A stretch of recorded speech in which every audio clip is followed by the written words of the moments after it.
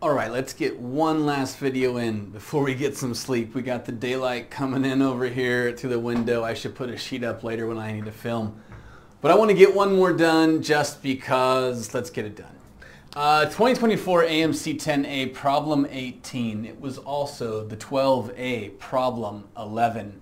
There are exactly k positive integers b with b between 5 and 2024 inclusive, such that the base b integer 2024 base b, which I'm just going to convert right now, it's 2b cubed plus 2b squared plus 4, is divisible by 16. So if I can divide 16 into this, it must equal a multiple of 16.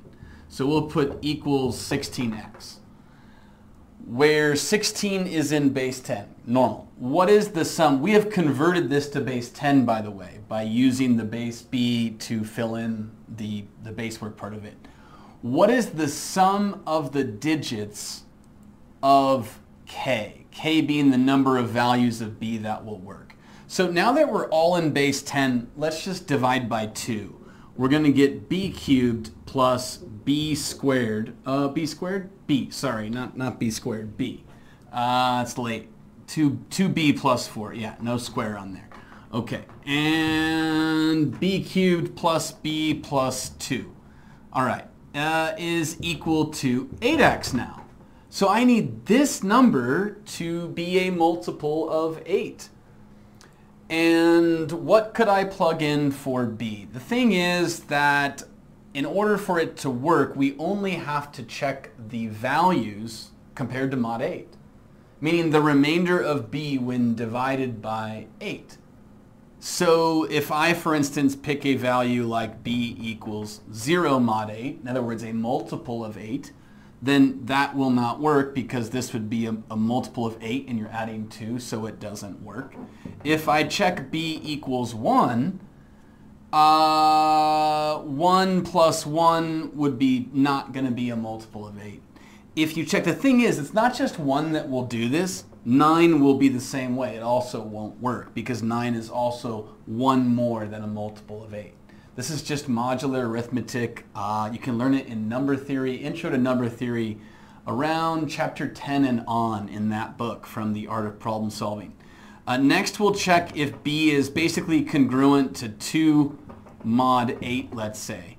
If you plug in here, you're going to get a multiple of 8 right here, plus 2, not going to work.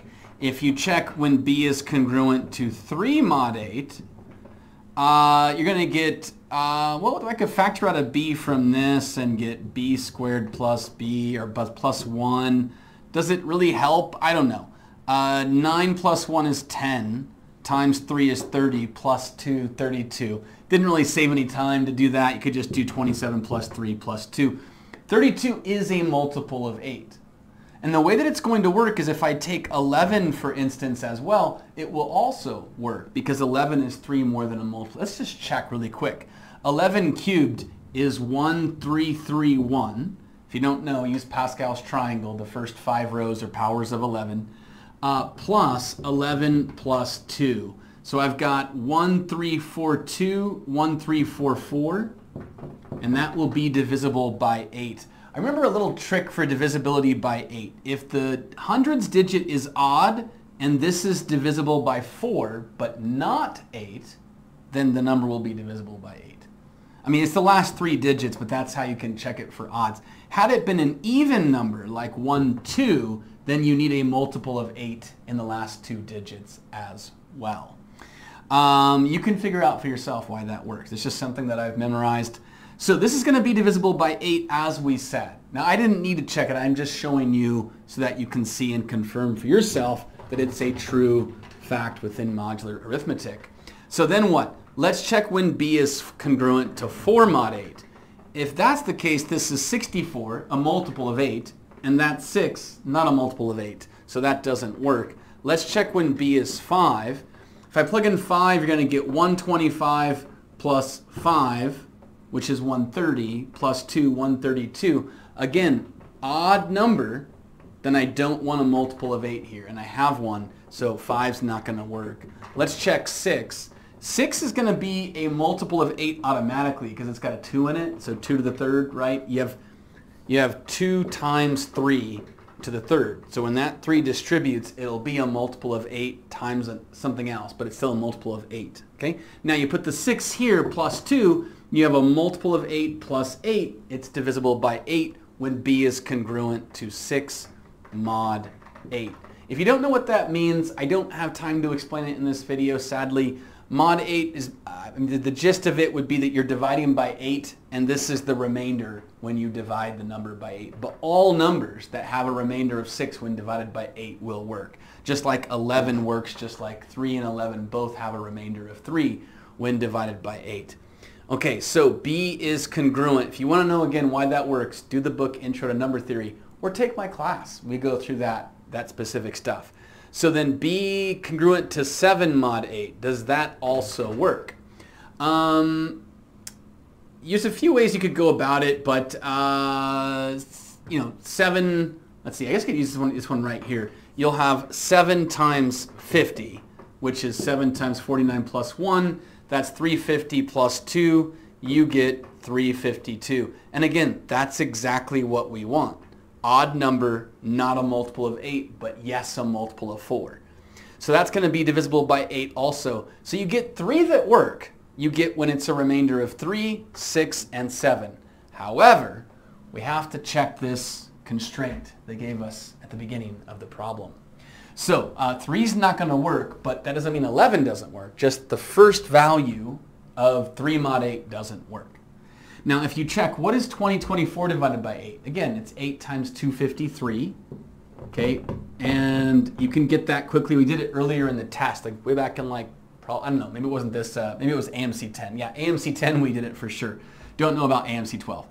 Anyhow, I can't remember anymore. It's 8 times 253 is what this is. And so you can think of it as 0 times 8 plus 3, not going to work. But 1 times 8 plus 3, yes, going to work, all the way to 253 times 8 plus 3, no, too big because you're going to go over that. So we'll stop off at 252 times 8 plus 3. So you're counting from 1 to 252 here. You're going to have 252 numbers that work.